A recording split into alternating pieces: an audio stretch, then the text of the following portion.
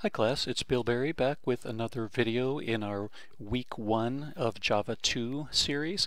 We talked in the last video about multidimensional arrays, specifically two-dimensional arrays, and now we're going to talk a little bit about enumerated types and what they can do for us. These are super useful.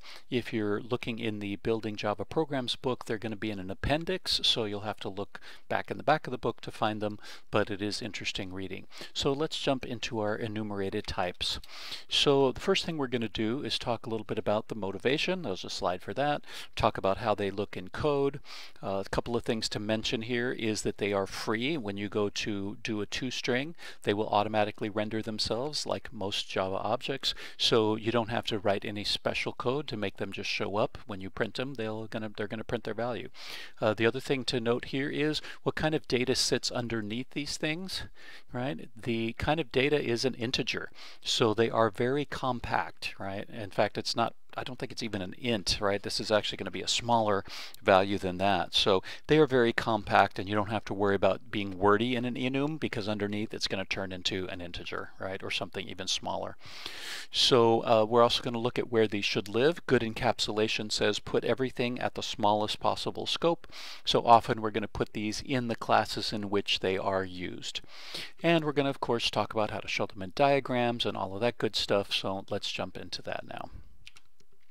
All right, so the motivation is, let's say that you have a student class and you decide, or you're asked to do something about student standings, where we want to be able to record things like, is a student on honor roll, are they in good standing, probation, are they expelled?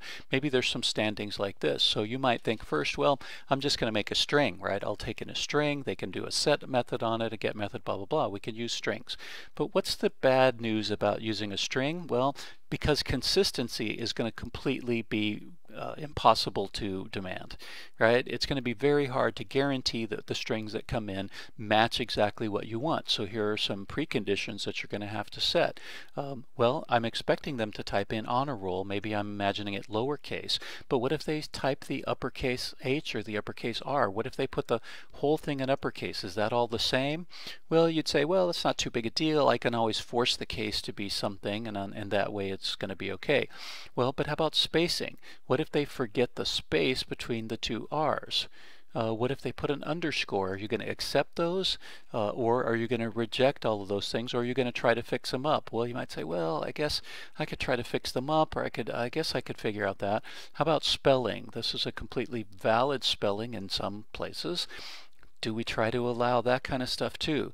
So by the time you see all of that, you're just going to realize strings are not really a great idea for this, right? Strings are just going to make it very hard, and it's going to make me write a lot of code. So one of the things that's cool about enumerated types is that it takes, you can force a list of values, and that bunch of values you don't have to check at runtime. Right? Instead of having the runtime checks that are on you, right, that have to be run in your code as preconditions, you actually turn these into compile time checks. So the cool thing is, client code can't even compile if they don't use one of the values that you have set out in your enumerated type. So anytime you can move something from a runtime problem to a compile time problem, especially because it's somebody else's compile time problem, that is a big win, right? So enumerated types are great. Now, notice though, there is a downside. You need to use these in cases where you know that things aren't going to tend to change, right? This is probably a time-tested complete list of all of the student standings. If you're not sure, then maybe this isn't the place for it, right? It should go in a file, should go in a database, should go somewhere else where it's easier for you to change them. But in cases where you kind of know what the full list is, these are really great. All right, so next, how do we diagram these things, right? We always want to know how we're going to represent them. Well, what you do in a UML class diagram is put them in a separate box. Even if later you're going to put them inside this class, there's no good way to say that, right, as we're going to see in a second. But notice that we use these special angle brackets. These are going to be used in a few cases like static and enum, and maybe a couple that we'll see. So you use that word, and then you put the name of the class, and then you simply write all of the types, right, all of the values that go here. I put a plus in front of them because they are going to be public by nature. So I just write these all out exactly as I want them to be used.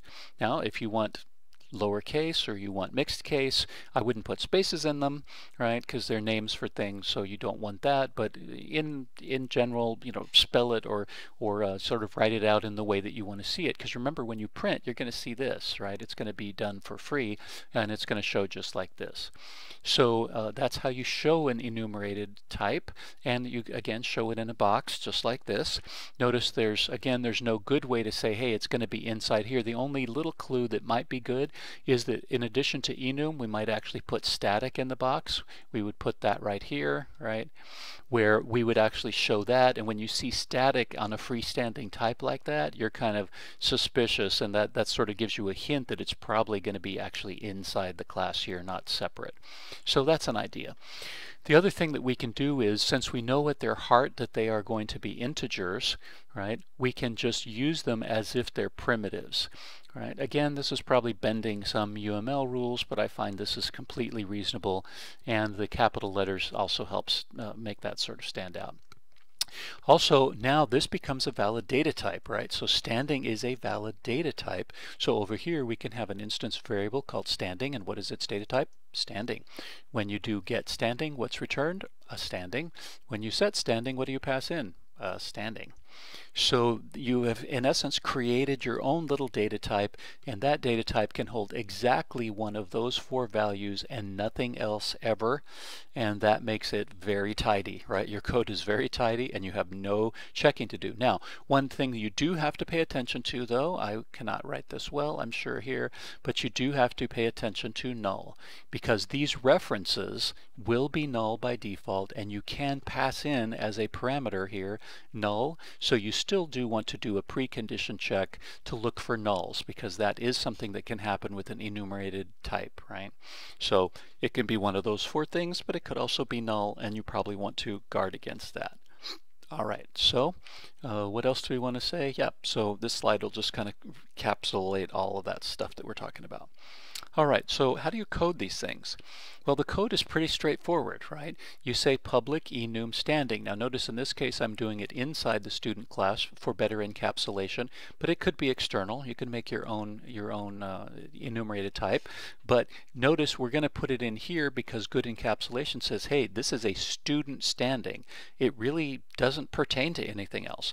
Now, it's public, so other people could actually get to it when they need it and use it to talk to you, which you'll need to do, but you don't use it anywhere else, right? It doesn't pertain to any other class particularly, so it really belongs in here. So, and notice that you can say static, but it's implied, so it's not creating one of these for every student, right? It is a static thing that you can use, but there's only one of those enumerated types created for all students, right? The type itself. Now, in terms of instance variables, sure, you can make your own instance variable for that so that every student has their own standing, and the data type is standing. And of course, just like we saw in the diagram before, the data type here, when you pass something in, is a standing. All right, so that makes perfectly good sense. All right, so take a pause on that if you want to look it over a little bit, and then we'll move on to how you code it with using code from outside the class.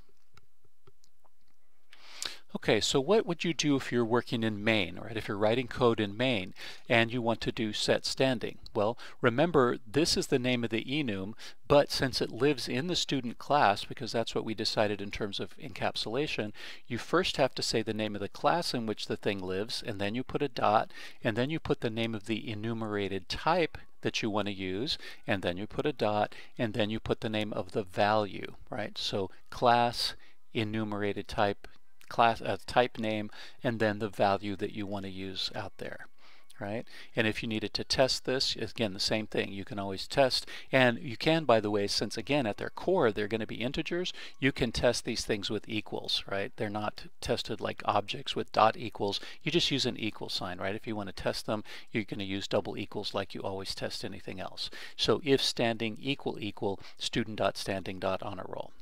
Right, so all of the rest works very easily, and you know now that when you write this code, when you're writing in up here, setting the standing, the only thing that we want to do here is, remember, we probably want a precondition here to check for null.